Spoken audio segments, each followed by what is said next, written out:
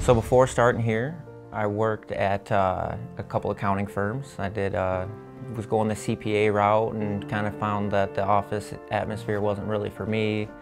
But then realized like, wow, it's kind of like I do homework for a living every day. So it made me go, you know what, maybe, especially seeing the books on so many different companies, I saw, wow, the highest paid employees are in sales. Maybe I should try that. When you're coming into something with sales, you really got to adjust your mentality towards helping others. It's not just chasing a certain dollar amount. It's like, does the sale make sense? You come off so much more authentic if you're like genuinely trying to help somebody rather than just meet metrics. I really feel like this is a better fit. I enjoy doing this. I really enjoy the aspect of helping others. Wow, just a different mentality overall of, how to tackle life. You got to come in and give it 100%. You can't treat it like just any other job. You got to really commit to having a clean outside work habits, going home, eating well, staying on a good routine.